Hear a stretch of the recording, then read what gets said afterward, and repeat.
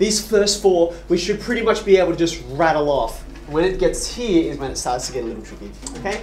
So I've asked you to do two things, factorize and then to solve. So before we get to the solutions for each one, which I'm sure some of you already have, let's get the factorization and then we'll get the two answers for each one, okay? Good morning, Kim. So, who wants to stick their hand up, give me the first factorization. For number one, any takers? Any takers? What are we going to get when we write this? Good morning. Anyone? Yeah, I'm in. X plus 4. X plus 4 and? X plus 7. X plus 7, perfect. And we chose 4 and 7 correctly because 4 and 7 add to this number and they multiply to this number. If you ever struggle to remember which one's which, like, do I multiply to this one? Or how do you remember which one's which? I tend to remember it like this. You've seen quite a lot of these questions, like you'll see hundreds and hundreds of them, right?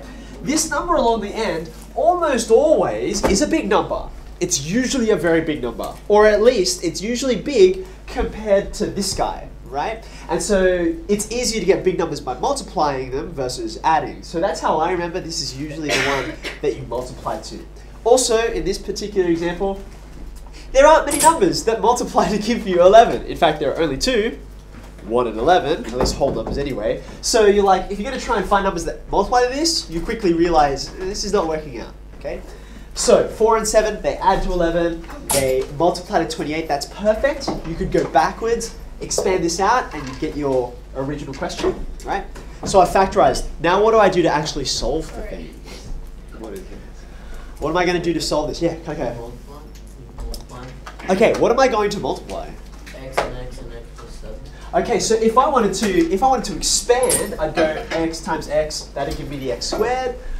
X by 7 and x by 4. That'll be 4x, 7x. That'll give me 11, etc. That will expand, but I want to solve. I want the values that will make this true. Eric, do you want to help me out, man? You put it to 0, so x plus 4 is equal to 0, and x plus 7 is equal to 0. Good. So in case you didn't catch, like, why would you even do that, right? If you've got two numbers, right? This number and this number, and when you multiply them together, because there's a multiplication sign just hiding in there, right? We just don't write it, okay? If you've got two numbers and you multiply them together and you get 0, at least one of the numbers has to be 0, right? Like there's no pair of numbers where one of them isn't 0 that will give you this result. So if you say, maybe let's take the first one, make that 0. If x plus 4 equals 0, then what will x be? Negative 4, very good, right? That's what I get from here. Or alternatively, I said it could be the other one, right? So if it were this guy over here, if x plus 7 equals 0, then you're going to get negative 7. Okay? By the way, just a little side note before I get to your question, Dennis. I put the word or there. I think that's a good idea. I don't like putting a comma, because when you put a comma, it's like, well, what do you actually mean is the relationship between these? Do you mean or? Do you mean and? Do you mean, like, what's the combination between them? It's or, it's not and, because you can't be minus 4 and minus 7 at the same time, unless you're some weird Schrodinger's cat thing. Yeah. So, minus 4 or minus 7, those are our two solutions. Did you have a question? Yeah, so once one of them you've, like, made 0, the other one could ultimately be anything. Correct, that's exactly right. In fact, let's just test out what happens. Like, for example, if I take this solution, right, x equals negative 4. When you pop it in here, this part becomes 0, right? This part does not. It becomes negative 4 plus 7, which is 3 by my check, right? But 0 times 3, I don't care what this guy is. It could be 0 times 3, it could be 0 times 50, it could be 0 times a rock melon. It's still going to give you 0 at the end, right? So therefore, I'm happy it can be anything I like. There are my two solutions. All right, we did that a little slowly. Let's see if we can do the next ones a bit quicker. Number 2. Again, give me the factorization, and then we'll go straight to the answer. Someone who hasn't said anything yet. How are we going to factorize this guy? You're looking for a pair of numbers, right? Add to this, multiply to this. Yes? Plus 6 and minus 3. Okay, plus 6 and minus 3. Is that going to work for us? 6 take away 3 does give me 3. 6 times negative 3 does give me negative 18. Okay, so that's going to work. So we're going to go x plus 6, x take 3. Okay, you happy with that? But that's just the factorization. What's the solution? I'm going to write straight there. X Yeah, I'm going to do that same make these things equal to 0 business, right? Another way of looking at it is I'm just going to take the opposite of these numbers here, right? So I'm going to go -6 from there or 3 from this guy. Are you happy with that? And again, one of the ways we can know, always with equations, is if these solutions are correct, you can pop them back into this original equation and it'll work. I should be able to do it with both of them, right? So for instance, let's take 3. That's a smaller number, so it'll be easier to test, right? Let's see what happens if I give it a shot. 3 squared is 9, plus 3 times 3, which is also 9. 9 plus 9 is 18. You take away 18, and sure enough, you get 0. It satisfies the original equation. And you could test it out with -6 as well. It's going to check out. All right. Number 3. Got another negative flying around there. Okay, so when we go for our factorization, pair of numbers adds to this, multiplies to this. Yeah, Candice. -2, -10. X minus 2, X minus 10. Perfect. Okay, it's going to check out. You add them, you get -12, you multiply them, and the negatives cancel, don't they? Okay. So out of this, I just read off my solutions, right? What value makes this 0? 2. And the value that makes this 0 is 10. Okay, last easy one, before it starts to get a bit more involved. This guy here, what pair of numbers do I want? The pair of numbers I want are 3 and 3? 3 and 3, right? Because if you do 3 plus 3, you'll get 6. And if you do 3 times 3, you'll get 9. So I can write this in 2 different ways. I can write it as 3 and 3. That'll do it, right? Or alternatively, I could write that all in one go. I could say that's just x plus 3 squared. You happy with that? Okay.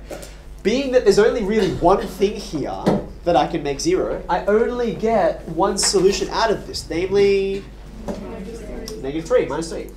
There we go. Okay. All right. So that's getting your head back into the space of the quadratics you've been doing before. Because if you remember, just put this in a different color here. Out the front here, these x squareds, right? How many x squareds have I got in each of these first 4 questions? I've just got the 1, right? There's a 1 hiding in each question, okay? So because there's just 1, we call these guys monic quadratics. Monic as in like a monocle, like someone, or a monorail, or mono or anything. Yeah, single, right? But these guys are not monic, right? So we call them non-monic. Very imaginative, isn't it? So how are we going to do these? I just got to look at these very briefly at the end of last Thursday's lesson. So if you can't remember it, or you've seen these before and you're like, okay, these freaked me out a little bit, let me walk you through it again. Question 5. Okay, actually, let me just quickly get a show of hands. How many people have attempted 5, 6, or 7? Hands up straight. A decent number of you. Okay, good. Hands down. Okay. When we do 5, I'll just write out the question first. And if you're in the large number of people who haven't put their hand up yet, either because of time or you're just not sure how to start, follow along with me. I'm going to do this in a very similar way to how I did it before, okay? And I showed you this very briefly last Thursday. I again want a pair of numbers, right? But instead of a pair of numbers that adds to this and multiplies to this, I want a pair of numbers that adds to this, 13, and multiplies to this, the product of these two numbers. That's 12, okay? So I'm just going to write that down on the side so you have an idea of what my thought process is. I want numbers that something plus something equals 13, and something times something equals 12. Okay? So I've picked out an easy example for this first one. What's the pair of numbers that will satisfy this? 12 and 1, right? That'll do it. Oh, yeah. 12 plus 1. 12 plus 1. 12 times 1, sorry. Okay, so it checks out. Now what do I do with those numbers? Okay, when I go up to here, I'm going to use 12 and 1 and break them apart, right? So this 13x is really made of a 12x and a 1x, okay?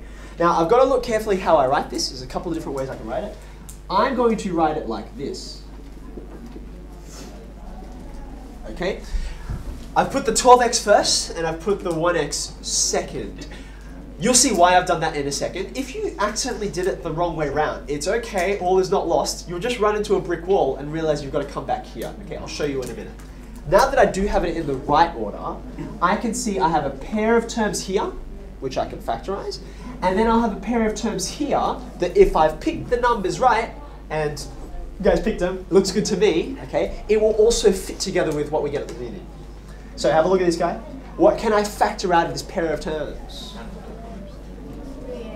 I can take out a 3 from both of these, and I can also take out an x from both of them, just the one, right? So I'll write that 3x out the front, okay? Now what does that leave me with after I factorize it out? When I divide there, bless you, I get an x. And when I divide the 12x, I get a plus 4. Aha! Tick! That's how I know I've done it right, because that x plus 4 matches with this x plus 4 along the end. Okay? I'm just going to write one extra thing. See how, just like over here, I've got x squared, x squared, x squared, x squared. Really, there's a 1 hiding in all of those spots, okay? There's also a 1 hiding here. You see that? How many x plus 4s are there here? There's just one of them, okay?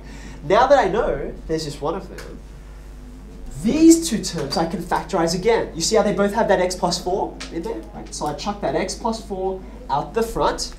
When I bring that out, what does that leave me with? There's a 3x there, and there's plus 1 there. That's my factorization. Bam. Okay? So that was the hard part. We had to invest a lot more effort to get to this factorization versus these ones, right? That's because these ones are a little more complicated. But now that I've factorized, it works just like the other questions, right? I want either this thing to equal 0, that'll give me a solution, or I want this thing to equal 0. Either of those will give me an answer that works, okay? So from the first one, what value is going to do that? -4. This one's going to give me a fraction. This is a little bit messier, right? But you can see what I need to do. If you struggle to do it in your head at the moment, that's all right. If I would just gave you that as the question, what would I do?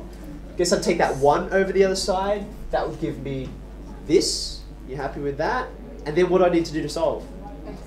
I divide both sides by 3, right? Which gives me -1/3. Okay, so that's my other solution.